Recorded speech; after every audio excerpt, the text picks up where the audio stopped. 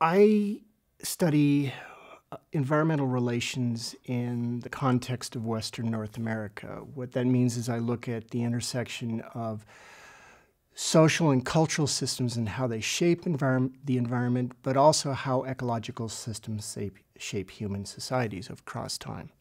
And the reason I study this stuff is because I can't find a society in the world that doesn't have environmental relations.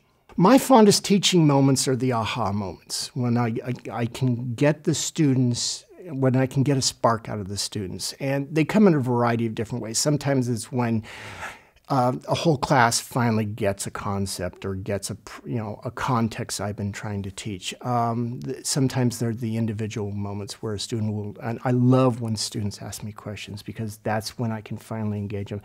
And they often ask me really good questions, and my intent is to create a back and forth until there's a comprehension, a mutual comprehension of both the question, the answers, or at least the dynamics of it.